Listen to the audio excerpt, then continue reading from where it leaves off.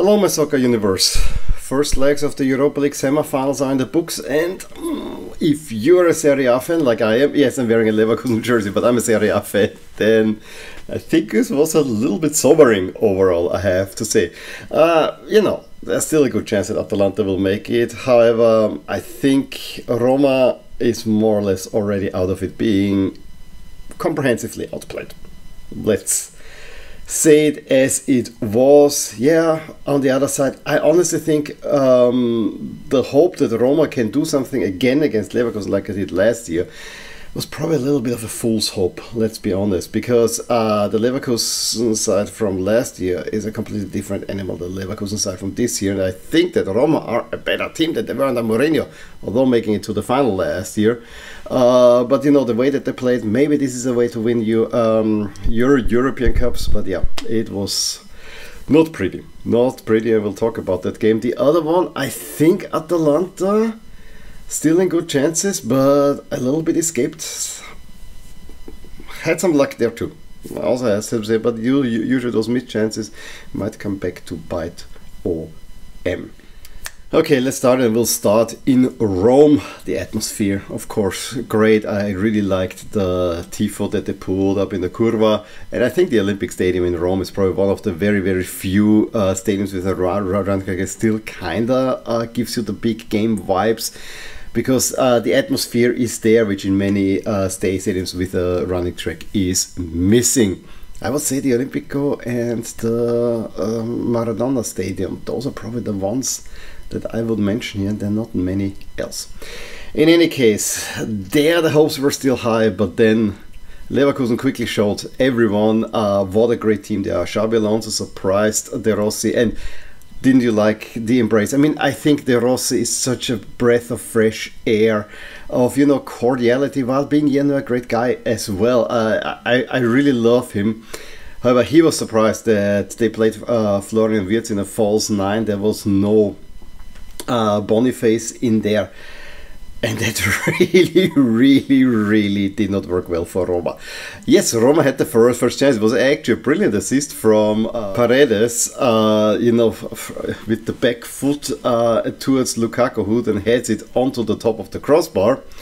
But that was only a small stop. It was all Leverkusen in the first half.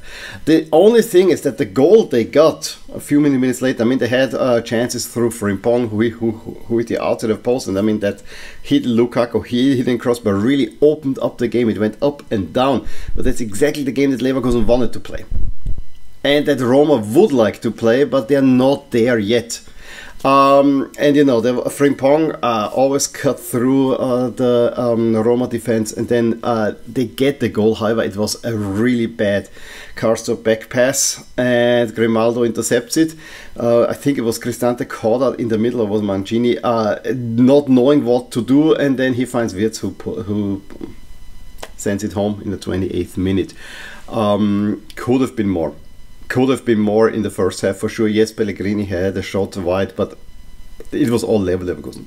Second half, Roma got back more into the game and had a few chances. I mean, nothing really big, but they were better in the game. However, if you don't take your chances, you're gonna get punished. And how they get punished? It was a really nice move that you thought had fizzled out, and then Andre in the 73rd minute, brilliantly, absolutely brilliant shot. Watch that one in slow-mo.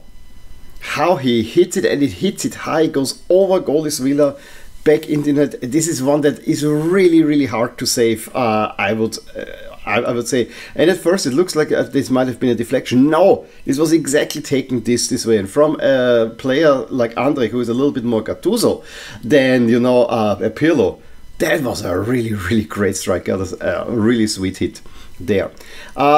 However, then Roma actually had the chances. Asmoon had one, came on almost immediately, had the chance. I think Asmoon also played for Leverkusen, so that was interesting. And then later on, Tammy Abraham misses a wide open net. I mean, it was a hard header, but he misses a wide open net. And yeah, that probably will come back and bite Roma, who are now definitely outside. Going to Leverkusen with a 2-goal deficit from the home leg does not bode well. Leverkusen most likely move on to the final. In the other match, it's very much open. We gotta also say that.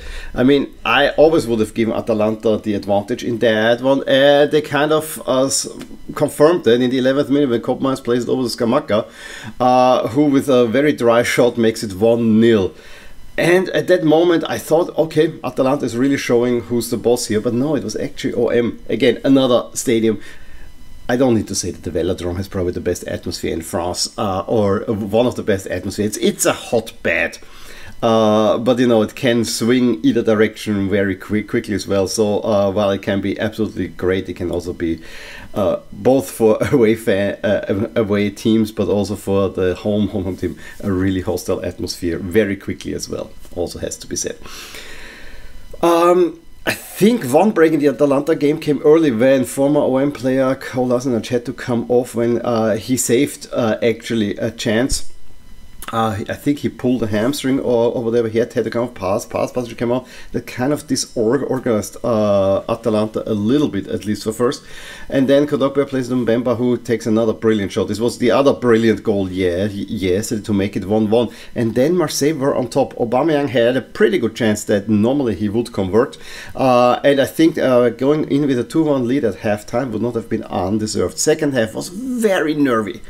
Very nervy, going back and forth. Also has to be said, OM had the better chances. Ndiaye hit, while falling, hit like exactly the corner of the goal outside, but still there they were like the Musso made the mistake that Atalanta could clear. Yes, Atalanta also had a Lookman chance where he kind of rolls through the defense, but the finish was not good enough. But Atalanta brought the 1-1 home, let's put it this way, in the end, especially in the last few minutes. But I cannot help but say that it feels a little bit like OM will rue their missed chances here.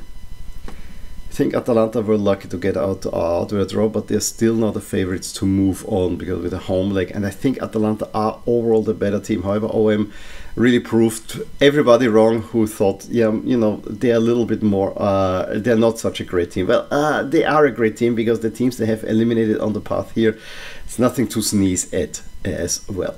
So return legs will be played next week.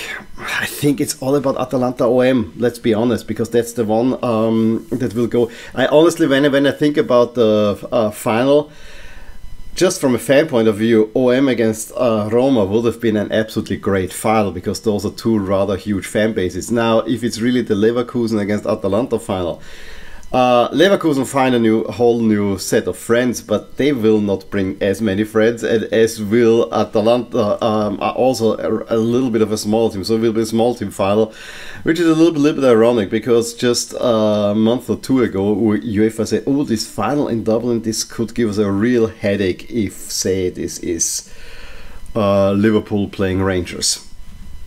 Well, I think it's going to be a relatively easy final, even if Roma and OM are coming. Those are just mega fan bases that will be very loud. Might cause some trouble as well.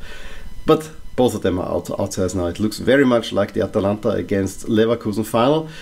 And Gasparini has already said the Europa League, that's what they're eyeing on, because they have already been a Coppa Italia final, which they have. I'm a little bit worried for Atalanta overall that they have now really up until the Europa League final, they have the Wednesday, Sunday ridden, or Wednesday, Saturday, or Thursday, Sunday, because they played out the return leg and they have the Coppa Italia final. Then, if they make it to the final, they have the final to play there as well. So it will be relatively hard, and you want to actually fight for a top spot in the league as well, where you have the chance to overtake Roma. So will be seen. Any case, let me know how you think the Europa League will be going. Give me a thumbs up if you enjoyed this video. I'll talk to you soon. More things in my soccer universe. Bye. Hey there, I really hope you enjoyed this video, and if you did, here are some videos and playlists that you may enjoy too. Also, please consider subscribing to my channel and hit the little bell icon so you get notified whenever something happens in my soccer universe. And with that, have a wonderful day. Bye!